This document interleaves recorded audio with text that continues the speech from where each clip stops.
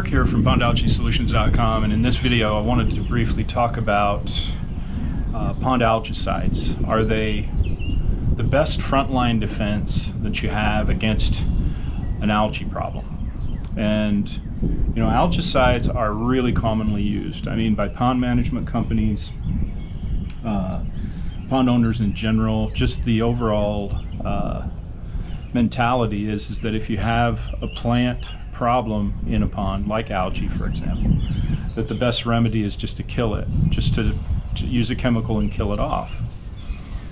And in some cases you have to do that. Certain aquatic weeds just don't give you the liberty of avoiding a herbicide of some sort, but algae can be a bit different in that it is deriving, in most cases except for one species that's rooted, it is going to derive its nutritional support from the water column itself.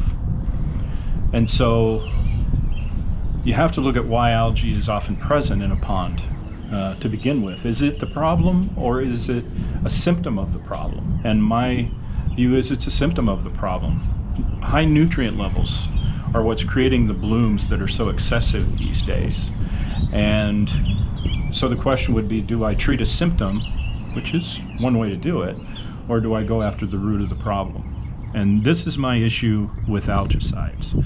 Your typical algaecides that are widely used, your copper sulfates, chelated copper like Cutrine, they contain copper, and that's a problem in the sense that yes, it is toxic to algae. Yes, they do knock down and kill algae pretty readily in most cases. They clear the water, but where does that plant go? What happens when you kill it?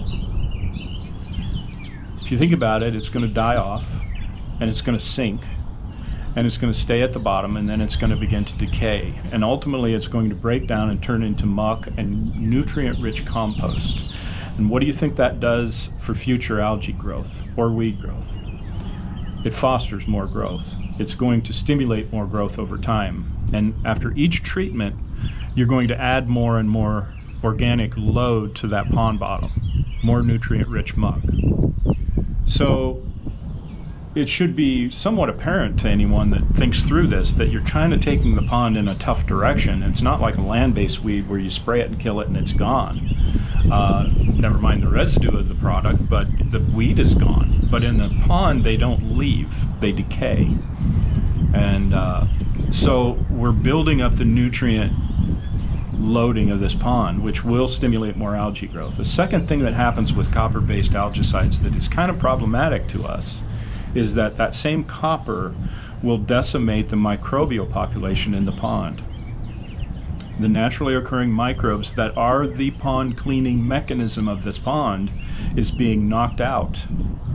So there is no breakdown of this accumulating mass of organic material.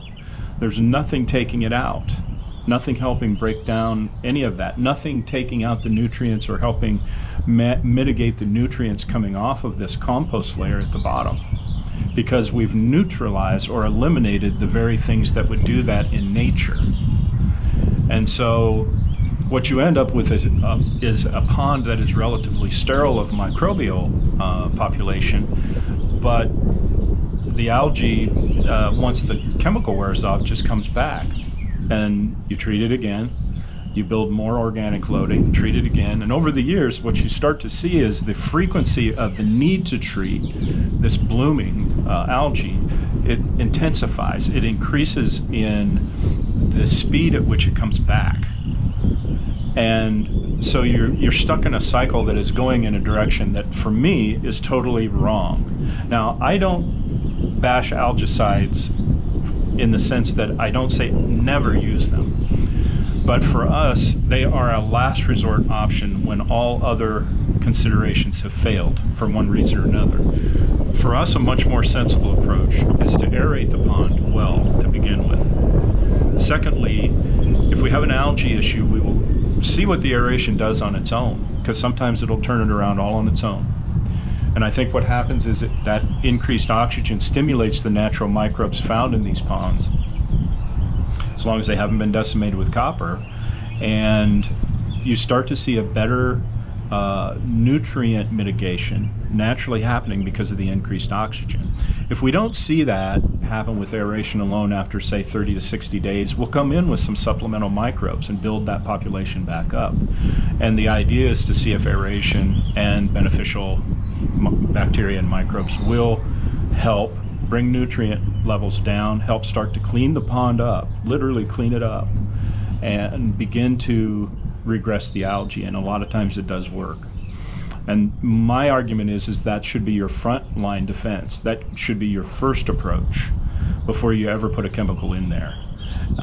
If that fails, there are other things you can consider, you know, things like barley straw, which is a hit and miss proposition to be sure, but it can help some ponds.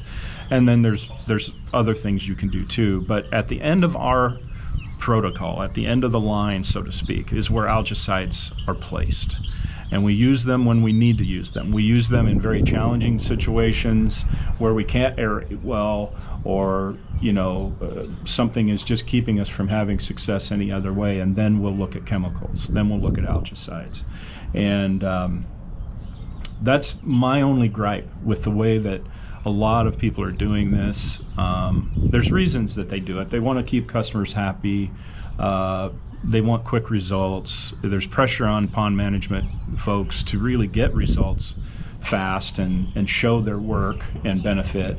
And so I get it. I'm not knocking them. I'm just wanting people to be more aware of the fact that when you go down a certain path, there's trade-offs you're going to make. Are they worth making to you?